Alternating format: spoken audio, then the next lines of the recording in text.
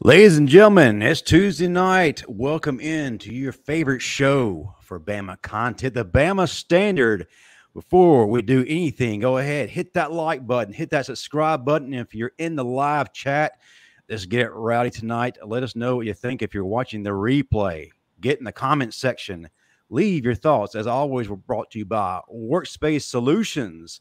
I'm your host, Justin Riley. With me is a living legend. And when Ric Flair said to be the man, woo, you got to beat the man, 1999 all SEC linebacker, the Marvin Constant. Two-time national champion, one of the best dudes to ever tote that rock. He had men questioning their life decisions. USFL champion, Bo Scarborough. Stephen M. Smith is not here tonight, but we've got a replacement. Chris James, one of the baddest dudes to ever play in that secondary, and the host of The Final Whistle. What's going on, fellas? What's up? What's up? What's up, fellas? What up? Not much. And we got a special guest tonight, one of the most electrifying men to ever grace a football field. We used to talk about Deuce Palmer, but then this man came along, got him an ESPY. Matter of fact, they had to create insurance policies for ankles because this man was breaking all of them. The living legend, Tyrone Prothro. Brother, good to have you back on. Thanks for having me. I think you need to do my introduction like The Rock, how he comes in when he was wrestling. I want you to be that enthusiastic about it when you introduce me. So you want me to drop a finally? You gotta be the most entertaining.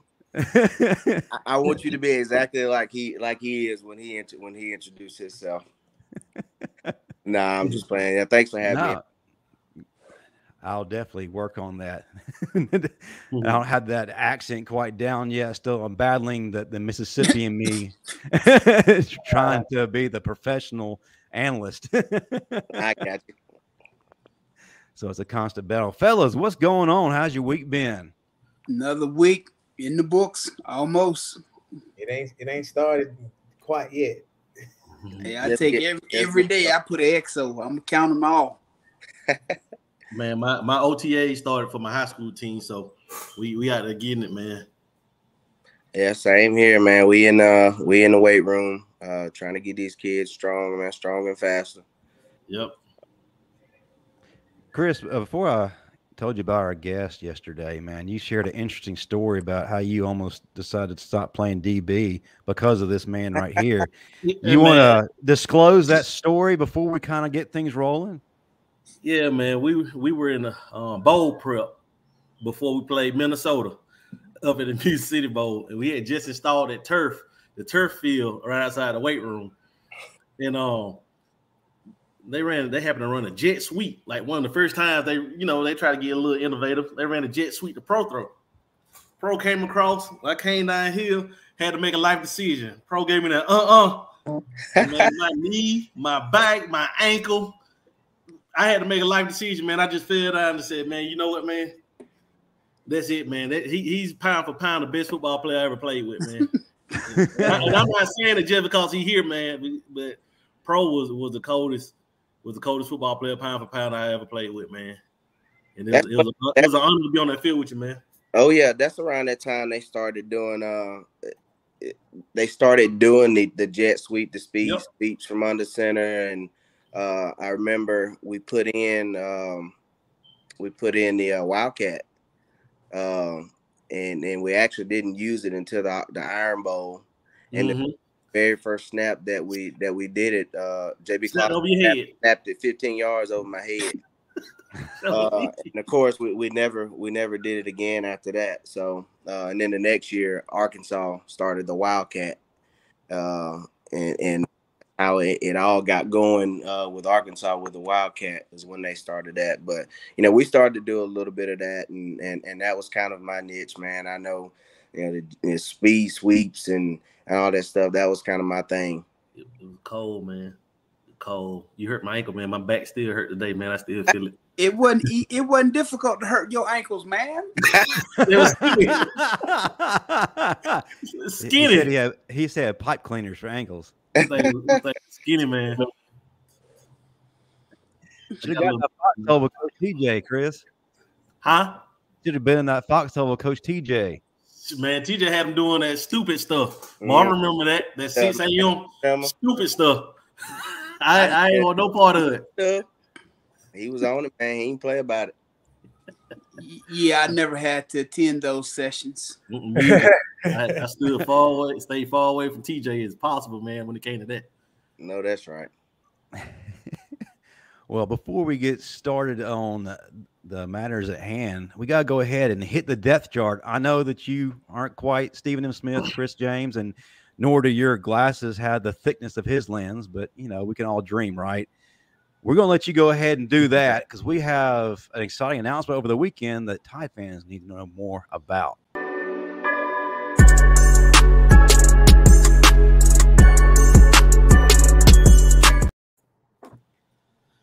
Yeah, man.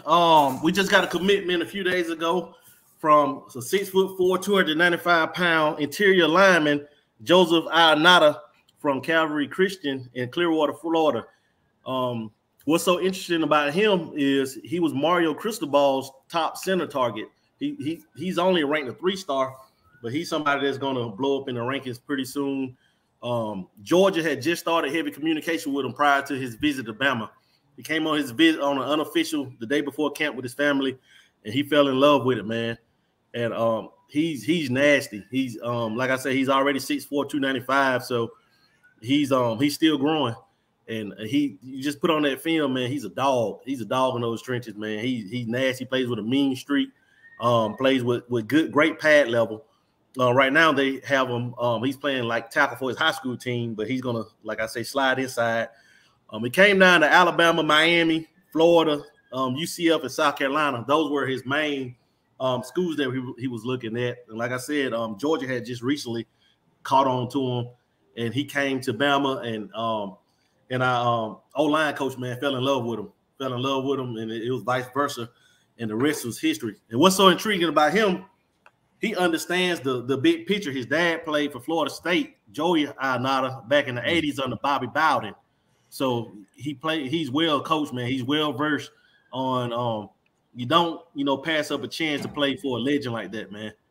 For a legend. His dad, drilled that home to him on that because he played with Bobby Bowden. And he's gonna be somebody that I expect to come in early and have a chance to compete early at that center position, man, because he's going to fit right in with those big nasties that we just recruited, and Elias Alien and Miles McVay.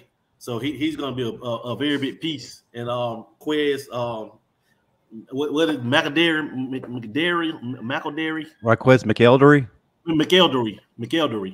And yeah, man, he's going to be somebody, like I said, that's going to probably play early, man. He's like a 3-star. That ranking doesn't do him any justice, and that's why kind of people are just shrugging it off. But it was a huge win for Bama on that front, man.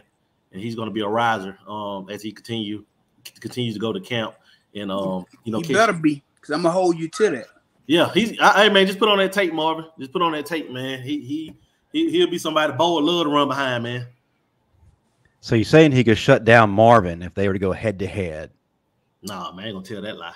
Man, I ain't gonna bring you back on if you're not going to. Hey man, I ain't gonna lie, man. Hey man, when I got to Kevin, Marvin was Debo, man. When I got to Kevin, man, Marvin was Debo, man. I just shut up. Ray Hudson talking all that noise, and I said, boy, and I just shut up, man.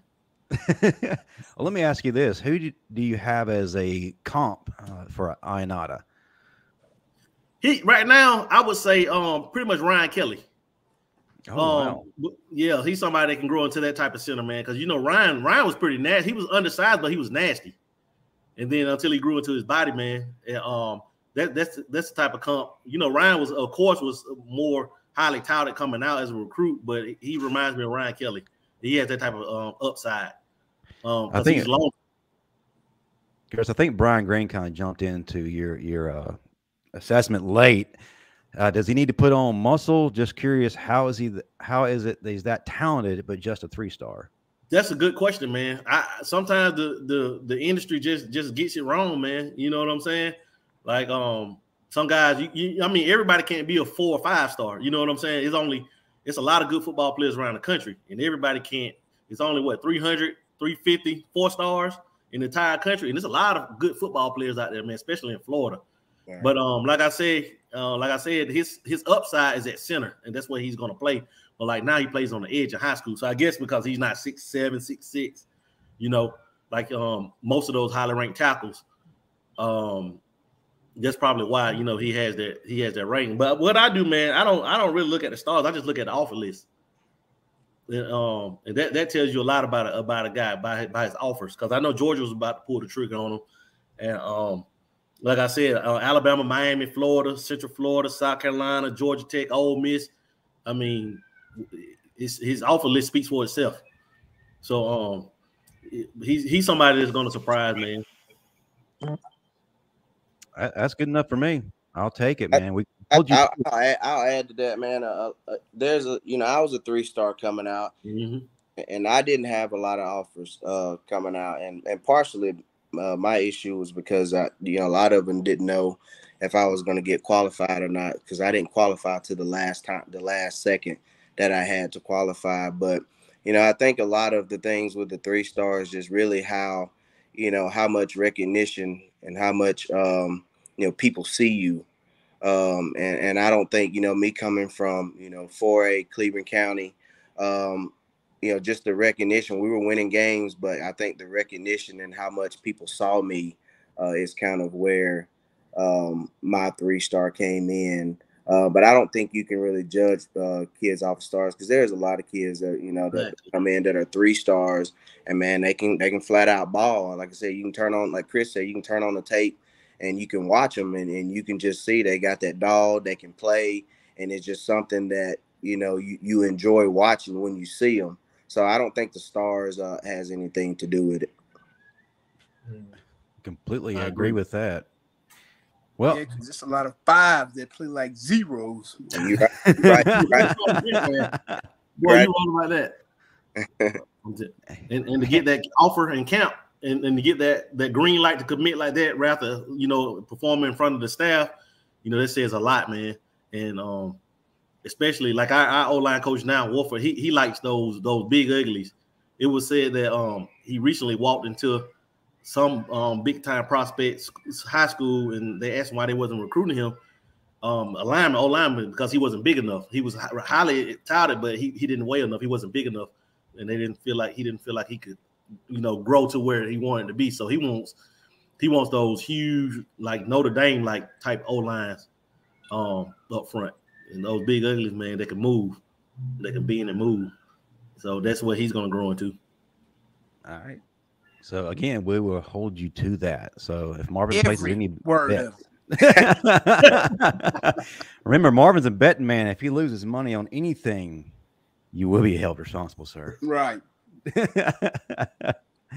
So let's move into our first topic. Of course, one of the most important things to Tide fans right now is the whole quarterback situation.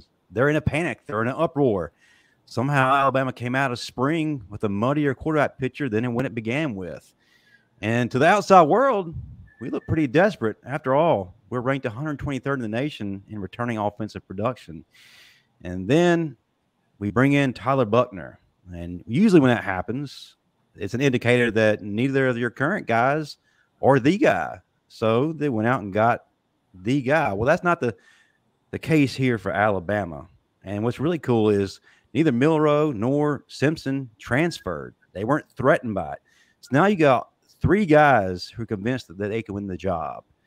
But here's the thing. You're not going to be splitting first-team reps with 3 guys too long into the fall. So my question to start things off, guys, how long does that last? And when they kind of make the decision, do they necessarily need to decide on just one guy? Could we possibly see 2 guys? Pro, I'll let you start things off since you're our guest and one of the finest offensive minds in the game. I don't know about that. Go ahead, sir. Well, that's me being enthusiastic, like you were asking for. I got you. Yeah. I think you may possibly see a 2 quarterback system, and you may see Milroe, who looks the way he does, just being the athlete that he is, you may see him and him have his own package of, maybe doing some things that maybe the other quarterback can't do. And then, with Simpson and Buchner, I mean, I just feel like it's really one of the two, whichever one pans out to be, to win the starting job. But I think Milroe will probably have his own package to where he can go out and do the things that that the other quarterbacks can't do. But I don't necessarily think it's time to panic. I know when people say when you have multiple quarterbacks, it's a problem, but it's not always a bad problem to have multiple quarterbacks. But like I said, I'm excited to see what what they have for all three quarterbacks and to see which one wins the job. No doubt. Bo, I'll pass it to you next, man. How do you feel about this? And is this something that drags out very long, or did we come away with an answer pretty early? And can we see more than one guy? I think they'll make the decision between week 1 and week 2. Mm-hmm. And yeah, we can expect to see more than one guy, especially with the kind of talent that we have in the backfield with the quarterback situation. And I expect to see a package from Jalen Milroe, like Prothro said, but I don't expect him to start. I don't see him starting, but I do see him rotating, if that makes sense. Yeah, it does.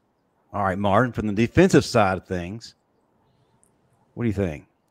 You're the quarterback of the defense, right? Pretty much.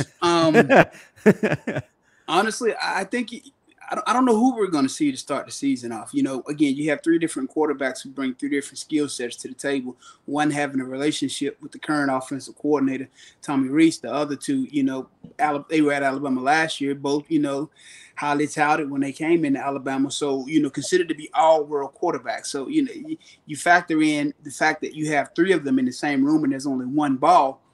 It's hard to say what's going to happen.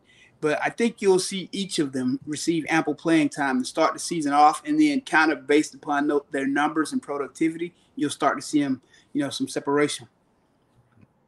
All right, Chris, do you have a different perspective, or do you kind of follow the same path here these guys are taking? What you got? I'm taking the same path. I think that if it's close in fall camp, I wouldn't be surprised to see game 1, all 3 of them, get some reps. Right. To kind of see it how it goes if it's close. But a fall camp will tell a lot, man. If it's 2 guys that are out front, it'll be 2 guys, depending on however many. I really don't expect either of them to really separate during fall camp. Because I think all of them are talented, so I don't think any of them will blow it away to where somebody will grab the reins if they haven't, pretty much by now. Usually that takes place early in the season. So I expect it to boil down to whoever takes care of the ball, whoever gets them in the right checks, whoever just the team rallies behind. But like Pro said, I think it'll be a package for Milroe regardless. He's just too dynamic to keep on the sideline, the whole game. So they'll find ways to, if Simpson or Buchner were to take the job, I still think that Milroe will play. So that's pretty much where I stand on that. I think we're too focused on who's going to be the guy. To be honest with you, if you look at the type of offense I feel like Coach Saban is trying to instill now, we can win with any 3 of these guys. We all know what style of offense Nick wants to run, and he's got the pieces. But here's what fans are not understanding, and they somehow have forgotten after a short period of time. It's not going to resemble the teams of 2018, 2019, 2020, joyless murder ball. The thing is, folks, you got to realize it doesn't have to resemble that. What got us to championships before that? A powerful offensive line, nasty running backs, and we've got 5 elite level running backs right now. So we don't have to light up the scoreboard. Chris, I'll let you kind of take the baton now to talk about this, and then we'll go on to Marvin and go around the room. And before I do that, though, introducing the undisputed king of comedy and the star of the show, Steve Brown. Thank you. I cannot believe that you guys are doing this show without me. You should have waited. You should have waited. And of course, you got Marvin still here. I don't even know why he's still a part of the show when you got these great guests here. I don't understand that you got some great guys here. You got guys that actually know football on here. Why would you have Marvin still in the mix? I don't understand that, but it's okay. I'm here. I'm here to save the show. Let's get to it. What's up, Steve? What's up, man? How you doing? No, good, man. Do we really have to have somebody drunk uncle on here? Is that really? Justin, is this how y'all treat the star? Well, that's how we. Well, is as a good indicator of how somebody gets fired from the show. Exactly. Keep it up, Marvin. Your days and numbers, sir. I'm still laughing at Steve, man. For B-Side 5 Week, he came and did a show at Bama, and boy, he got on Big D about them jogging pants he had on, man. Them tight jogging pants, boy. I'm still crying, man. Boy, hey, man. My life. Hey, man. I'm glad to be here with y'all, man. Justin, next time, listen, we're gonna have to implement a rule. People can't be on the show with fake gold chains. So Marvin, if you can take that that chain from the bathtub, that chain from the bathtub, stop roll. You done yet? You done yet? Hey, man, I'm done, man. What's up, Bo? What's up, Steve? Man, you kind of chocolate today, like you've been running the fields of Greene County. Probably so. You kind of chocolate there, fella. It's hot outside. Yeah. Okay. You be in the house all day. Hey, man, no, man, I'll be outside, bro. I'll be outside, but let's get to it, y'all. Let's get to it. I'm here now. The ratings are starting to go up. I see. Let's get it. There's a huge spike now. Thank you. But yeah, Steve, you just jumped in at the right time. We're talking about the quarterback situation and maybe taking a look at it in a different light. Not so much about who needs to win the job, but it's like I was saying. I don't feel like it matters who it is. Any three of the quarterbacks are going to could possibly lead us to a victory. Our strength is in our running game and offensive line, and we're going to expound on that. Chris James is going to start things out, and then we'll work around to you, and then to Prothro, and then Bo. Yeah, you can kind of tell by like that he wanted to get back. Coach Saban wanted to get back to the physical style running game by the O-line coach he brought in, because we were lacking physicality, man, for the last season. Well, Najee last season was 20. The last 2 years, I would say, we were pretty much not able to run at will like we were accustomed to for the last decade plus. But so I think we're getting back to that, man. And with the O lineman he's been bringing in and those backs, the style that they have, man, you could tell, especially bringing in Tommy Rees. You could tell that we're trying to get back to the vintage Alabama football, man. That's what won us the most ships. That's what kept us there every single year until we kind of got pretty and started trying to throw it 50 times a game. That's not who we are.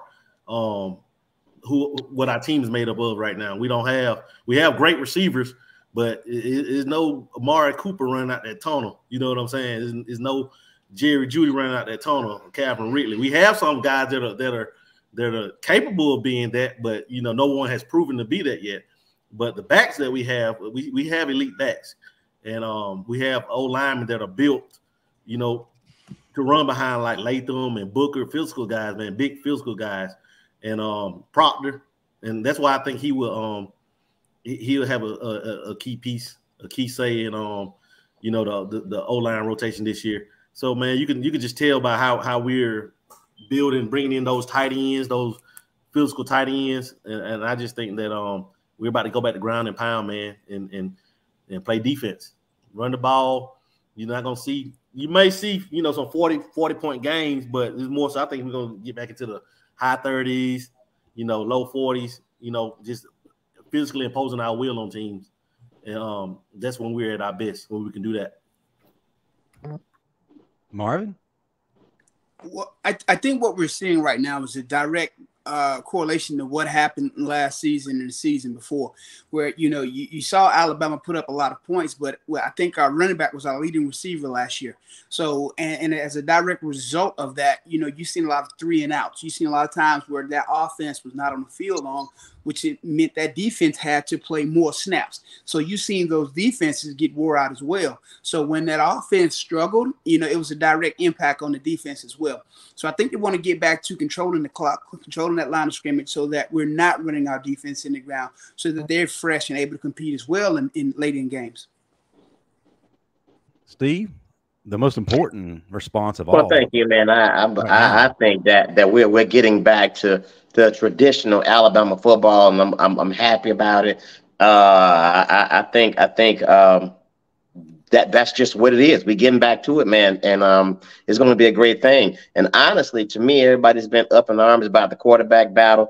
To me, if Coach Saban is going back to the traditional ground and pound, play action, whatever, it really doesn't matter who the quarterback is. That's why I feel like, I got to say it again. I think Milroe will be the starting quarterback, because he's also a dynamic playmaker with his feet. So I'm excited about the offense, believe it or not. I really am.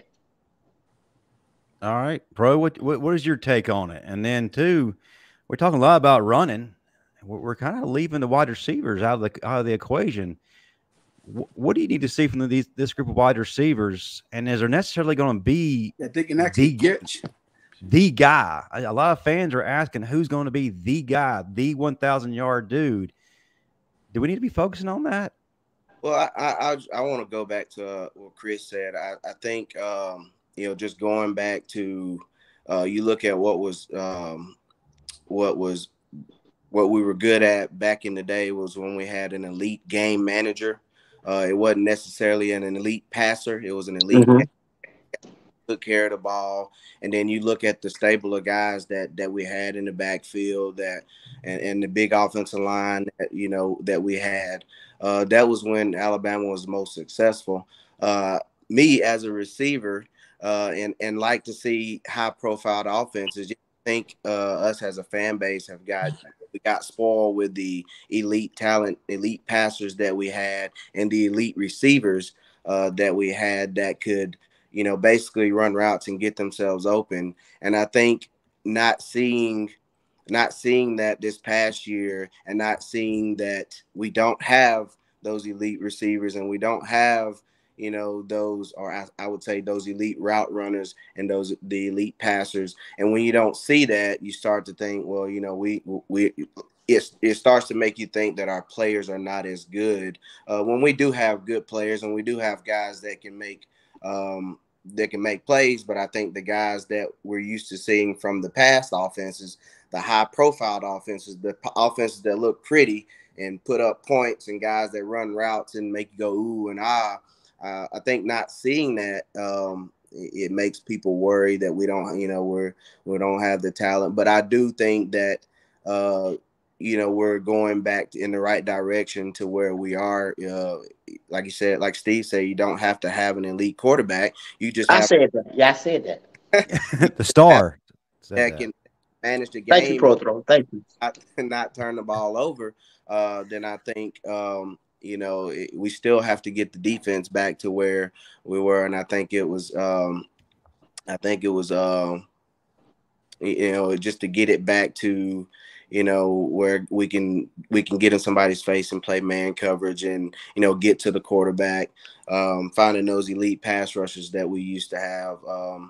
And I think it's a step in the right direction. As far as receivers go, I do think we have some guys that can make some plays. They're not going to be like the Coopers and the Ridleys and the Judys, but I do think one that I am high on is Isaiah Bond. Man, I think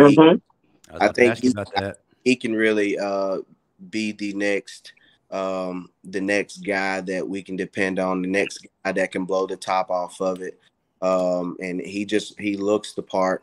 When he's out there running, and he looks like some of the receivers. He shows flashes of some of the receivers in the past, and he's one that I think. And Ja'Cory Brooks will be. I think he'll be just fine. I think he runs a good route. We just gotta get him to catching the ball, and like you said, the play action and running routes and getting open, I think getting back to that, I think will get us in the right spot. You know what, Prothro? I want to tell you, man, I love you, man, for that analogy. Not football, just the fact that you brought up my name. I appreciate that. I can't ask for a better hype man than that. And I got to bring you up. Thank you, man. Appreciate it. Yeah, that's wonderful. I love that guy. All right, Bo, that leaves you the final say-so on this topic right here. Does it matter who's the quarterback? I know you're excited. We got 5 dudes at running back that are legitimately going to take over, and we got an offensive coordinator who knows how to scheme to get things done. What's your take? I agree with what James said, that getting back to the physical run and the tradition of Alabama, trying to run the ball and beat defenses up in what we do in the first half of football, and the second half will be real easy like we always do. But like Steve Brown said, we just need someone to manage the game, and you did it again, Steve. That's 2 times. We just need someone to manage the game and let our running back do what they do and get our receivers in space, and hopefully they can catch the ball and run the correct route. And I think that Jalen Milroe will be a part of that, but I think that when Jalen Milroe playing, it take away from my throwing game, and they probably put one extra in the box since they know that he's a running quarterback as well. And with him in the game, I think we should run a triple option anytime that he in the game, or something like that. Hey, Chris and Tyrone, did y'all notice something? You noticed that everybody mentioned my name in their analogy, but Marvin, did y'all notice that? I noticed it. I did notice that. Yeah. I just want y'all to. Why is that, Marvin? Why, Marvin? So y'all gonna come on here? Oh, okay. Yeah. Yes, this is an open space, Marvin. Is there something from your childhood you need to talk about? I believe somebody beating on Marvin. That's what I believe. Somebody beating on Marvin. It will pain me to agree with Steve. Okay, it will pain me. Somebody beating on that dude, man. Somebody beating on him. Yeah. That ain't happening. Somebody that didn't agree with his book. Somebody beating on him. Somebody beating on him. Look here, Gilligan. I'm gonna need you to calm down over there. Damn. That's crazy, man. Well, folks, in 5 minutes, we're going to have this week's top fan come on to ask his question. It's one of our new segments we've installed to give back to you, the fans, and draw engagement. Before we do all that, Pro, what do you feel about Kendrick Law? I look at him and I kind of see a little bit of you in him, a guy that can be a switchblade, can do just about everything. Is there anything about his game that you're excited about, and what can you see him doing in this Tommy Rees offense? No, I think I think he can be a big time playmaker also. A guy that you can move around, and he seems to me like a little bit of a bigger receiver. Not necessarily the slim get in and out of cuts type of receiver, but he does. He runs good routes and he gets open. But I think he can be one of those type of guys that can be one of the next big playmakers for us. He reminds me of what you call his name, Deebo Samuels, a little bit. Yeah, no doubt. You hit what I was about to say. Mm-hmm. Good point, but I said that though. I said that. Wait. Did you hear that, Steve? Did you hear Marvin? Did you hear Marvin? See, he was too What did he busy say? talking. He missed Good point. You missed it. You missed What it. did he say? Good point. He ain't gonna say it. He ain't gonna say it again. You gonna say it again? He said, What'd you say, Marvin? You missed the unicorn, Steve. Hey, I'm gonna tell you somebody who I'm not sold on though. Your boy from the transfer from Georgia, he gonna have to be more consistent. You have to be more consistent, and I believe that he's gonna be a second or third stringer. I mean, he played around last year. I mean, to me, he's kind of in my doghouse already. First of all, with the thing, him hitting the girl in Tennessee, we kind of let him slide with that. Then after the A-Day game, he's shooting birds and all this type of stuff. So, and then all the stuff you're doing, you're not producing like you're supposed to. So I'm kind of keeping my eye on him. I'm not me in my doghouse right now. I ain't gonna even lie to you. What's his name? What's the guy? Burton. Yeah, I'm not. Nah. You can't even get freed up. You know, you can't get open. You can't. You inconsistent with catching the ball, and you're doing little stupid stuff. And you're supposed to be an upcoming senior, I think. Nah, brother. That's to me. That's you looking like a little cancer in the locker room to me. I'm just, what Marvin used to be. You know what you tell about how you used to be, Marvin. You know. Yeah. Let's talk about that, Marvin. I'm gonna let you add that one. I will say another receiver that we really haven't talked about is the one from Calera. His name is in my head. Kobe Prentice. Yeah, I like him. I like him. I like that guy. Yeah, me too. He's a Mike McCoy guy. He is one that I'm excited to see what after a pretty good freshman year. He is one that I'm interested to see how he's improved over the summer, on the over the off season, and to see what he brings to the table for. I was really impressed with him. Yeah, like I said, I want to see Burton mature. You know what I mean? And hopefully he will. I'm pulling for him, but come on, man. Steve, the thing is, he's on a short leash, and what I mean by a short leash is one link.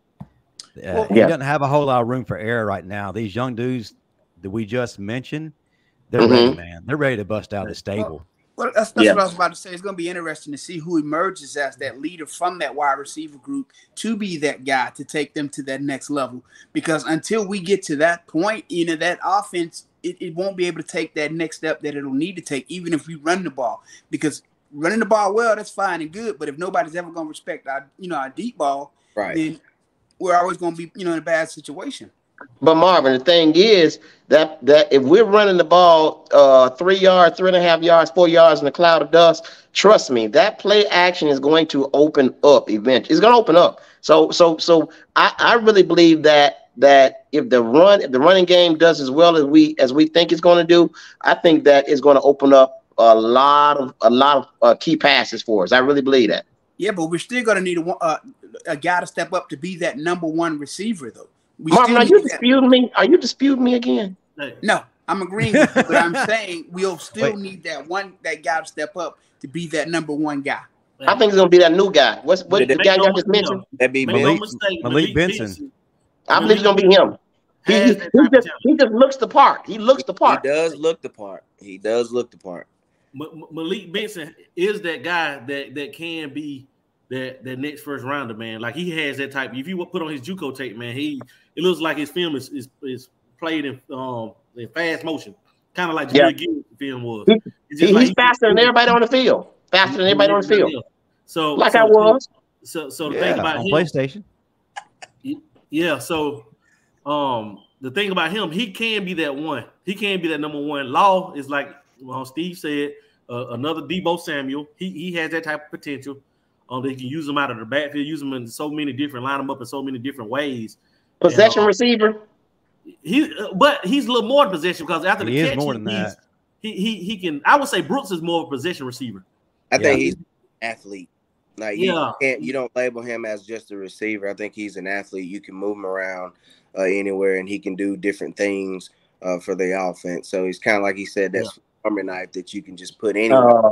Yeah, like I was at the Parkview Learning Center. Yeah. Back when you was a possession receiver, you received 3 to 5 for possession. Yeah.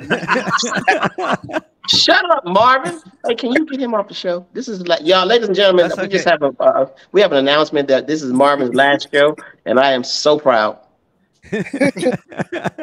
Steve, I remember your best game when you at Parkview against the Make-A-Wish kids. Man, you were fantastic. Hey, man, listen, don't do that. Don't bring up my past. Don't bring up my past. All these folks are gonna be jealous of my stats. Don't do that. Well, before I bring on our top fan, I wanted to bring up something. Bo, you actually inspired it back at the show that you did at the Bryant Museum. You were saying that we don't have the big names, so to speak, going into this season. Can you explain why this is a good thing and why it can be dangerous to our opponents? Just in case anybody missed your explanation during that show. I really don't remember what my explanation was when I said that. That been so long ago, Steve. Well, I think it had to do with in terms of like blinking lights, being distractions. You know, a lot of hype coming in, and instead of being humble and doing the work and not feeling like you've already got there. I think everybody, the ones that's coming in entitled. Right. Yeah, I mean, it's like, I mean, like, yeah, we don't have any big names, sort of, kind of say, but we do have those names that jump out the tape at you, you know, that you can pick and choose the one that, you know, is putting in the work. But, we got a bunch of guys that I think that got their head down and really working. And, you know, and gonna prove the world wrong, especially from what they saying about Alabama this year. We got a lot of doubters. Yeah. About Alabama this year. And I'm sure the players know that, because when I was there, we would know, you know, and it's all around. And I'm pretty sure that, you know, that's another motivation for them, you know, to prove the world wrong, because now right now it's Alabama against everybody. Yeah. Say it. Hey, so let me ask y'all this. What do y'all think about, and I'm just real quick, what do y'all think about Milroe taking a lot of players on the team down to Florida and working out? I thought that was a good look too. That's huge right now. Taking the Bulls by the horn like Blake Sims did. Right. Yeah. That's just him trying, you know, just showing that he wants to be the leader. He wants to have, he wants it to be his team. He wants everybody to buy in with him. And I think, you know, getting together and coaches, we see getting them together. The coaches see him getting them together. And he's really just kind of gaining the trust of the team. And when it comes down to it, and if it's neck and neck, and coaches have to look at, well, you know, he does, you know, if the last thing is, you know, who is the team rallying around him. I think that goes a long way in the process of, you know, who's going to take the ball. Yeah. Hey, Justin, I keep hearing this term, taking the bull by the horns, but every time I'm with a girl, I hear taking the puppy by the tail. Is that the same thing? Essentially, yeah. You're on the same track. All right, I'm just wondering. Only you. Hey, I was just wondering. One last thing, man. Two guys that you can't sleep on, Emmanuel Henderson. You remember he's converted receiver from running back, and incoming freshman from Texas, who had a great spring, Jalen Hale. Those are two guys that really could throw monkey wrenches in their wide receiver rotation. No doubt. Emmanuel Henderson, Kenyon Drake 2.0, essentially. Wow. Yeah. All right, guys, it's time for our new segment, and that's the Bama Standard Top Fan, where we choose the top fan each week to come on and ask the panel a question and hang with us until he gets everyone to answer. And how do we pick this, you ask? Well, you have to be involved. You have to be in the group chat. You have to be asking questions. And the gentleman we have on this week has been with us since the very beginning. He's watching all of our shows, including Chris James' show that comes on after us at 8 p.m. Central, 9 p.m. Eastern tonight. And I will bring him in right now. None other than Lushan. Welcome in, sir. Glad to have you on with this star-studded panel. What's happening, man? How you doing? Let me go and get my answers ready now. I appreciate being on with y'all. What's up, man? You know, it's an honor to be on here with four of the toughest dudes to ever wear crimson and white. Justin, thanks for having me. Steven, yeah. I'm not really sure what you got going on over there, but what's up? He's knowledgeable, guys. This isn't just some random Walmart Bama fan. He knows his stuff, so he's going to challenge each of you. And I think his question is going to be more towards Marvin, because he's a big Marvin Constant fan. But yeah, 2 weeks in a row. Whoa, we keep finding these Marvin Constant guys. Whoa! You a fan of Marvin Constant? Well, yeah, definitely. But I'm also okay. So you need to leave. You need to leave. I'm also a fan of Bo too. Yeah. But the reason is I'm a fan of both of these two guys is they actually tie into my question what I'm going to ask the panel tonight. Saban used to talk about toughness. Now, it's been some time since we've actually seen that. And I actually think the last time I personally saw that was number 9, toting the rock, that team. So I guess my first question is to Marvin. Who do you feel on the defensive side that needs to step up and be that tough guy? That Ryan Anderson maniac type of dude, that just thumper. Ooh. Well, I always say your defense is going to start with your middle linebacker. So whoever ends up taking that starting job at middle linebacker, maybe it'll be Blackshear. Huh?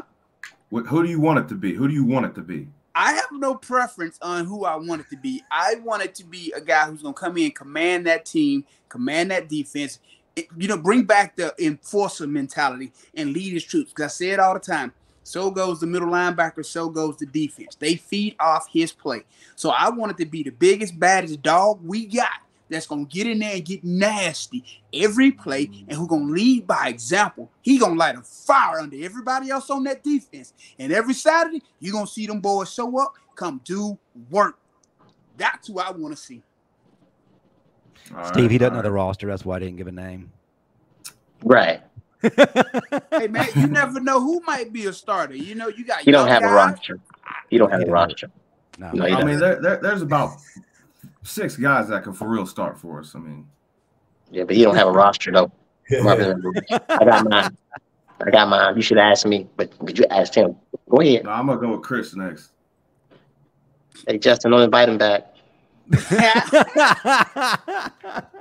They football guys, man. Come on now. I am too.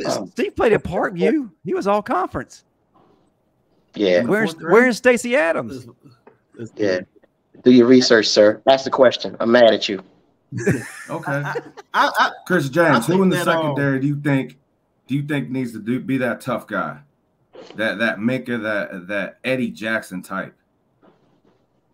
That's a good question, man, because I really think Caleb Downs is gonna be that enforcer from day one that we've been missing on the back. I mean, we had it with Helms. It's just that Helms was that's pretty much what he gave you. I think Downs is gonna be the first safety we had in a while, probably since Xavier McKinney, that can play just as good coverage as he can coming downhill, being an enforcer laying that wood. Man, Chris, no disrespect, but why y'all keep jumping over Malachi Moore? That dude is a beast. No, it's not that. It's just that I think that Malachi, he's watching. A Swiss Army knife, but he has to stay healthy. I love Malachi, and I think that when it comes to him, he's going to be the brains in the secondary. He's going to get everybody lined up. But think about this. The only reason he lost his position last year because he got hurt. He was in front of him. Yeah, Malachi's that dude. He is, especially if he can get back to his freshman form with it was injuries. It had nothing to do with injuries. But that's not his game. He can be physical, but I think that, man, if you watch Caleb Downs, man, from a physical standpoint, that boy, man, he has a level. Malachi is more of a I like him better in the Minka role in the slot, playing the money, playing the star.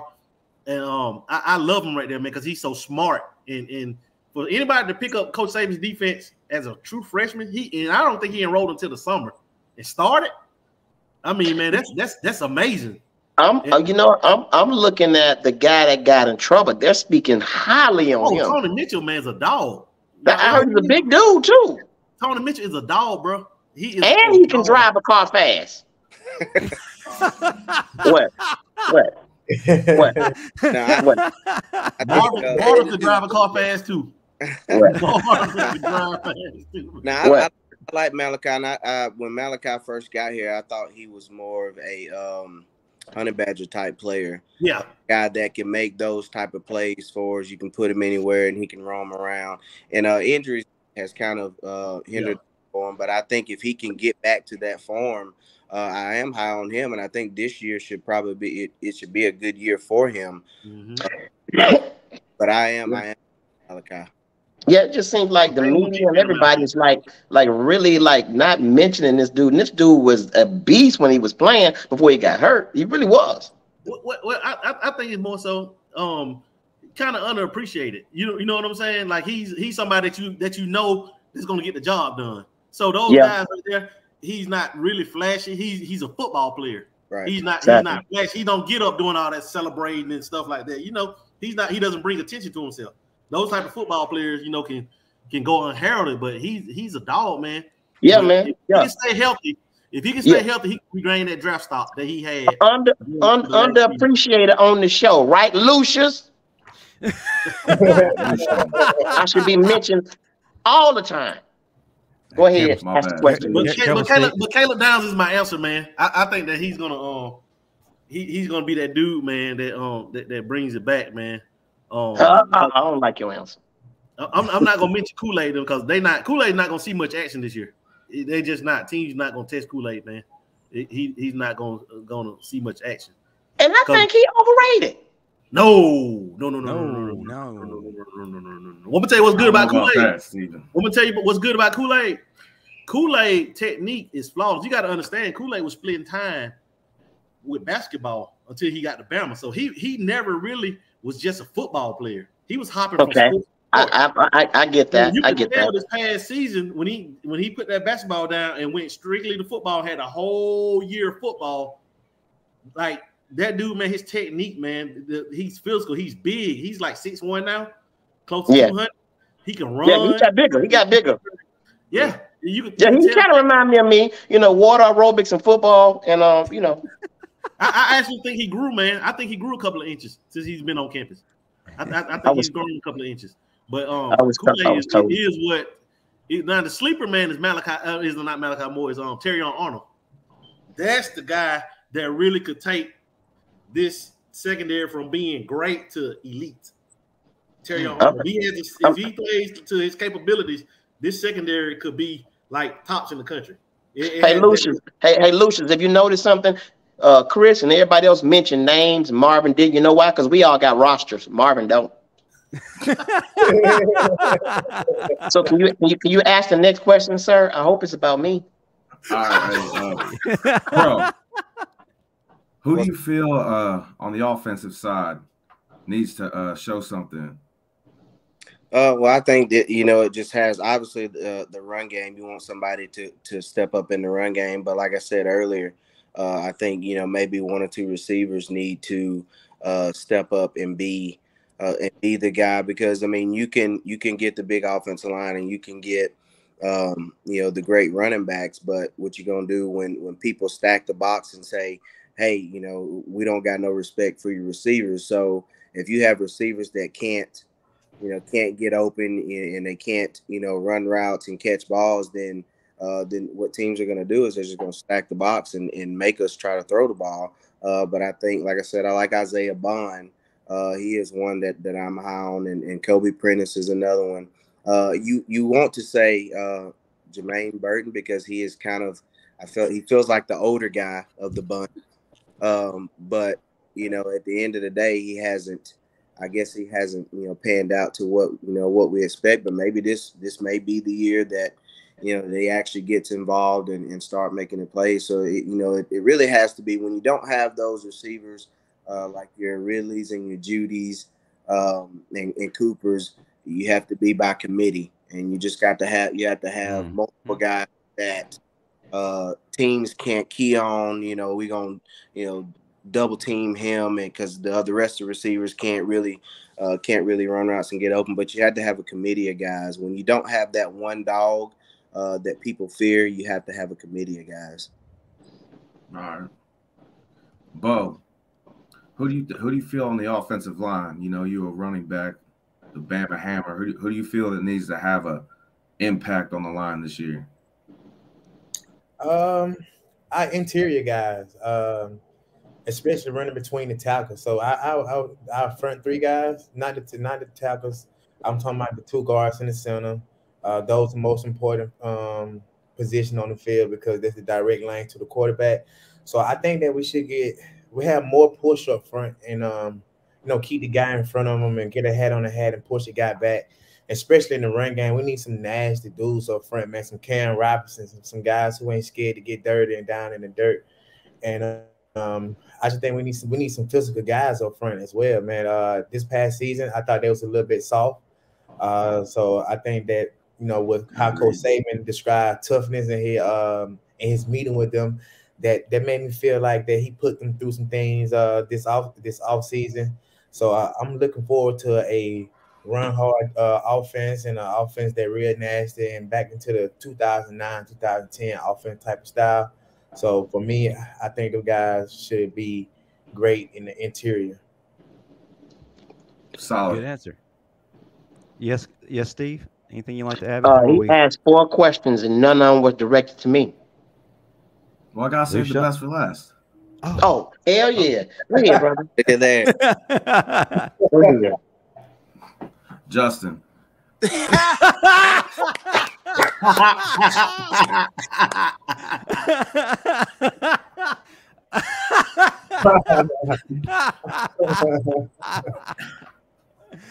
I mean, for real though, I don't feel like our tight end room is getting enough respect. Do you see anybody that could possibly step up and bring back? I don't want to dare say any names, but we've had some pretty legendary tight ends. Do you think we might have 1 or 2 of those, maybe 3 flash this season? Mm-hmm. Oh, absolutely. There are 3. We named 4 off air that could easily ball out. Easily, Danny Lewis Jr. This guy's got tremendous upside. We started to see a little bit of what he's capable of during the A-Day game. Mari Niblack, man, when he goes off, he's a matchup nightmare. There's no one who's going to be able to match up against him. Not only his position, if you split him out wide, there's not a DB in the country that's going to be able to cover him. Then you got Robbie Oots, who can virtually play anything. He's my favorite one. My favorite one. I think that he can be used in a way similar to what Justin Fowler was used. And if that's the case, man, defenses are going to hate Robbie Oots. So he's a blocking machine. In the Maryland transfer, CJ Dupree. Oh yeah, CJ Dupree. Yeah, he's a dog, man. That underrated athleticism. Just put. Hey man, I'm sorry. I think Robbie Oots is the most valuable tight end we got. He is I mean, have you seen the way this guy blocks? He doesn't quit. I think he exemplifies physicality. This dude, he's that dude. He's that dude. He's different from them because you're not going to split them out like you split out a Niblack, or you may split out a Dupree depending on the circumstances. But Oops is a type. He's the only one that we have like that on the roster. So we can't afford to lose him. No, Oops, you ain't gonna split him out. You ain't gonna split him out, but he'll split your ass. Between that tight end, that All right, so go ahead, Lucius. I'm waiting. All right, Steve. Yes. Give me your top 5 freshmen that are going to make impacts this season. We already named them. Go ahead. Where your roster at? Where your roster at, Steve? Where your roster at, Steve? I can answer that for you. I can give you mine easily. I can answer that for you. Okay. I might be able to give you 5 linemen alone. Job, Malachi, John, Adam. Lucian, I can answer that for you, Lucian. Steve Brown and Joe of the show. I can answer. What's up? Somebody that's actually got a roster. Hey, Caleb Downs, number 1. Yeah. Yeah, I mean Justice Haynes. Yep. Justice Haynes. I like Keon Kelly. Yep. I think that boy right there is gonna do something this year. Caden Proctor. And James Smith, the D lineman from Montgomery. Those are the 5 I think. I think it's gonna be more than 5 that make an impact. It's gonna be more than 5. It's gonna be more than 5. 8. Because I feel like Olas Aileen gonna make some noise, and I feel like Tony Mitchell gonna get on the field too. They're gonna play. Both of them gonna play. I agree. Hey, and you can't count out Yanze Pierre. That dude is Tim Williams, except for like hybrid. He's gonna be scary. He's gonna be scary. I'm telling you. Now. Let me tell you what's crazy is Alien. He could take over. It depends on Terrence Ferguson at guard. If Ferguson doesn't grab that bull by the horn, it may be a freshman starting at guard this year. Or that puppet by the tail. Freshman guards? That puppet by the tail. Yeah. So, Lucius, let me ask you a question. Yeah, since you got all the questions, now you got to give us an answer. Do you think that this show should be named after me. The Steve standard. I got it. It's very, very simple. Do you feel that Pete Golding was a good coach? Hell no. Okay. That's your answer.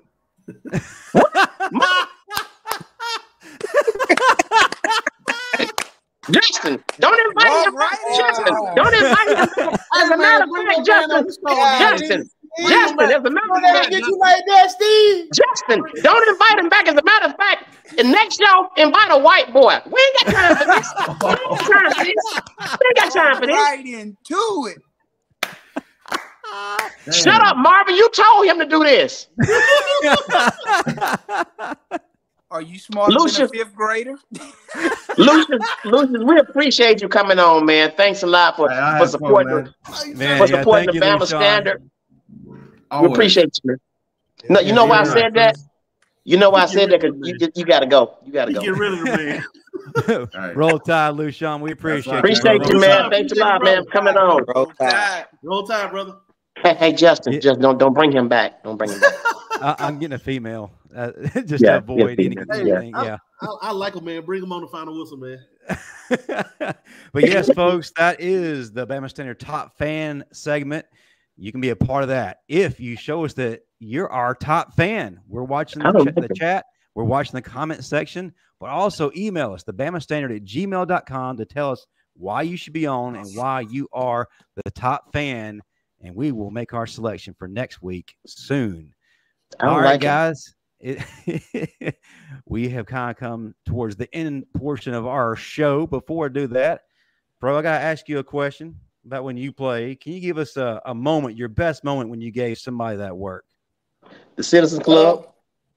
CC, baby. The Marvin spot.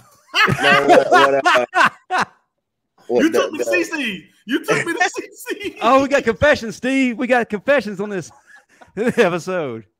I rolled with Marvin. Hey, man, you're going to get banned, all right? No, I think the one time that I can think of where it's actually against it was at a practice at the Music City Bowl. And I don't know if Chris remembers this, but we had one-on-ones. And it was one of the last practices at the Music City Bowl, and we were going one-on-ones with our DBs. And I think everybody was baking our DBs. Oh yeah. It was like nobody was losing. Everybody was running good routes and killing folks, and we running double moves, making people look stupid. And it was one of the funnest times as a group that I think we came together, and we were having fun, and it was good competition. We were competing with each other, and that was probably one of my funnest moments. Is just seeing us compete against each other like that, and actually that day, we got the better of them. There were some days, I ain't gonna lie, there were some days they got us too, but just that day, we all were just, I think we torched them pretty good that day. You keep Matt, DJ. Oh man, it was crazy, man. Oh yeah. It was cold too. It was cold, bro. It was cold. So you mentioned y'all mentioned that day, but do y'all two care to discuss the nights at the Citizens Club though? That's what we waiting on. That's what you gotta take over Tony Dixon and Marvin. No. Why are you so bent on throwing me under the bus? Hey, y'all would ever phone me. Y'all, they closed down when we got there. They closed it down. It was they took us on a visit. When I got back to campus, I said, "What happened to CC, man? They don't shut it down." Football. Marvin got naked in there. They shut it down. Then they went to the after party. Yeah, at the Moon Week. B-side 5 parties. B-side 5 parties ever. All right. And one last thing. Your favorite game, other than your famous game against Southern Miss, your favorite game.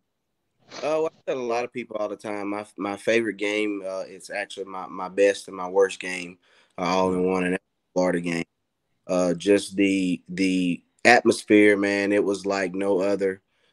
From the start of the game to the end of the game, And and even though I had my injury that game, just the type of game that I was having, and the type of fun that we were having doing it against the the caliber team that we were playing, that was one of the funnest games that that I was able to participate in. And like I said, it didn't end the way I wanted it to end, but boy, was that game fun. No doubt. And lastly, what is your Mount Rushmore of wide receivers at Alabama? Ooh, don't ask. I don't know, man. I will tell you, I think my favorite is Amari Cooper. I love Julio to death, but I think Amari Cooper kind of was one of the first ones to start the whole elite route running guys that was chopping guys up, and me as a receiver, I love to see that type of stuff, because route running has evolved since I was in school, since I was coming. We ran good routes, but just to see what these guys are putting into the routes, and just the improvising that they do, man, just watching them, it's like art. Watching these elite route runners run routes, and to see them bake DBs and stuff like that. But I'm not gonna give a Mount Rushmore, because there's a ton of. It's a hard question. But I think my favorite is Amari Cooper. Hey, Justin, you know what, man? That's just like asking about the defenses, man. Bama teams and players have been so great. That's almost like an unfair question. And I think it's a question that will never be legitimately answered. Like when you ask about the defenses and the Mount Rushmore running backs you can't answer it. Or the Mount Rushmore wide receivers, you can't answer it. You can't. Now I can tell you who is the hardest throwing inaccurate quarterback that's ever come through Bama, and that's Freddie Kitchens. But listen, this is another show. That'll be a topic of next week's show. Anyway. Right. I remember he threw the ball so hard it went through the screen and hit me. I'm like, damn. Hey, Pro. It's two games that stood out for me, man. Your freshman year, that Kentucky game when you brought back that kickoff return for a touchdown. We ran back that kickoff return. We took pride, man, because we knew you were gonna house it, have a good return. So we took pride, blocking on kickoff return.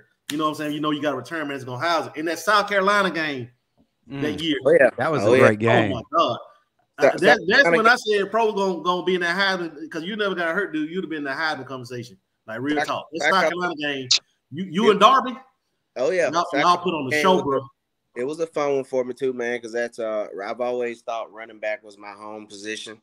I was a running back in high school, and that was kind of my position to that's where I excelled at. I was strong enough to run between the tackles. I was fast enough to get to the outside.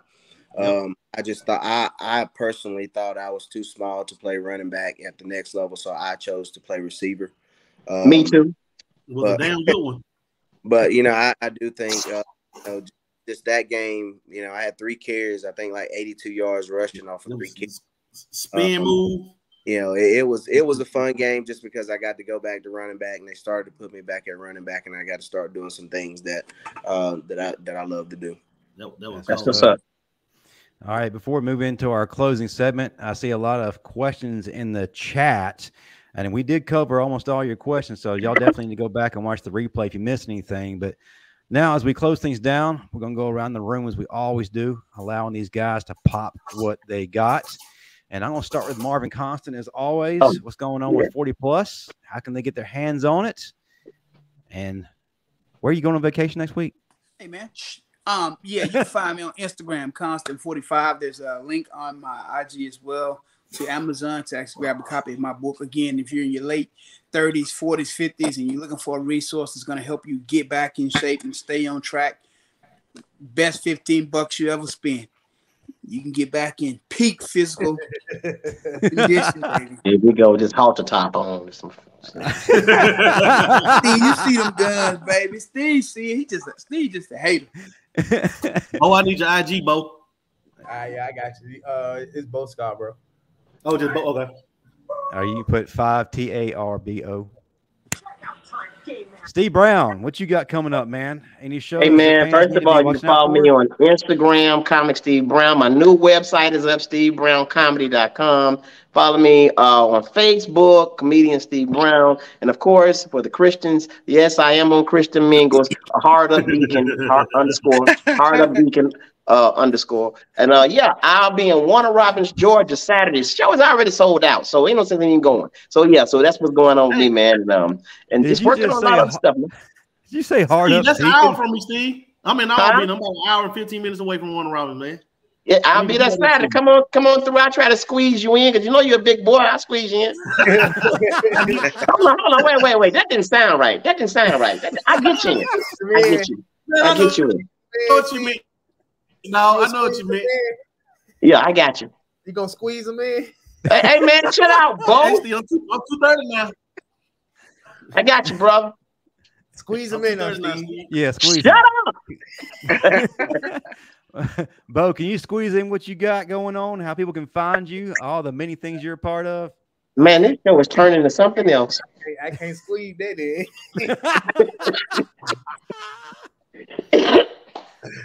But nah, man, crazy as hell, man. We got our last two. We got our last two game away. So we have to win them to clinch the playoff, actually.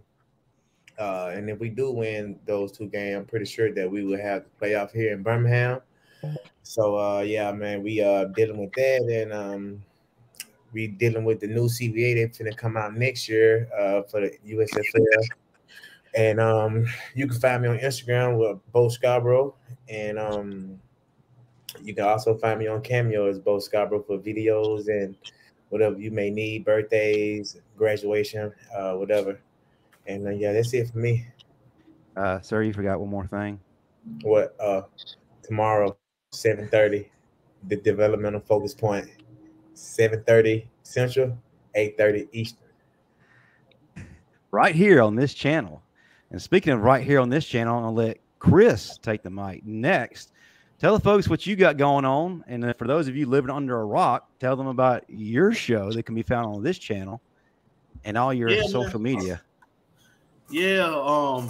First off, tune in at 9 p.m. Central. In about 45 minutes, we're going with the final whistle with Matt Cadell, myself, my brother Dan. That's why I got Chris James, aka Dan's big brother. Coach Spook, Ty Hayes, and the man Justin himself. It's a pretty good show, you know, the kind of counter off of this one right here where we discuss other topics. You can find me on Facebook at Chris K. James Sr., on Instagram at CKJ Senior 32, and on Twitter at Coach Chris James. You can find me on those. And man, I enjoyed tonight with you guys, man. It's an honor, you know, to be up here amongst my brethren, man, that laid it all on the line. And with you, Steve, man, because dude, man, I appreciate the laughs over the years, man. You keep them coming, man. You never disappoint, bro. So nothing about my football skills, nothing. Oh man, I heard you were five, bro. I heard you were five. Thank you. Hey, listen, man. So next time, invite me on your show. Man, you gotta come. Just man, you're welcome whenever, man. Yeah, I believe it'll be a good look. I think the ratings will shoot up. I really believe that. Absolutely, without a doubt. Yeah, and that's the final whistle on Tuesday nights, 8 p.m. Central, 9 p.m. Eastern. And before I let Pro close us out, next week, Marvin Constant is going to be on vacation. So nobody cares. This is going to be our opportunity to invite all of our LinkedIn candidates to apply for his position. So just he's still here.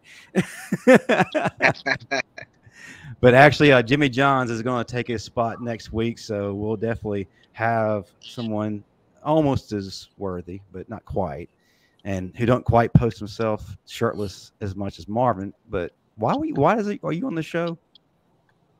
No, just kidding. We're gonna miss you, brother. But enjoy yourself. Enjoy yourself next week for sure, brother. Where you going, Marvin? Ain't going nowhere, man. Oh, okay. You probably gonna be. You'll be in Atlanta this weekend, man. Yeah, this weekend I'll be here. Next weekend you will be too. You ain't going no damn well. You be acting like you're going, so you're gonna go right to Jonesboro. You ain't going no damn well. I'll holler at you Friday, Marvin. I'll be up your way Friday. I'll holler at you. All right, that'll work. All right, Tyrone Prothro, the most electrifying man to ever play for Alabama. Oh yeah, brother. Oh, yeah. We appreciate you doing your thing on the field and on this show. Tell the folks what you got coming next, how they can find you, and all that good stuff. They can find me on Instagram and Twitter at Prothro, the number 4. And then on Facebook, just my name, Tyrone Prothro.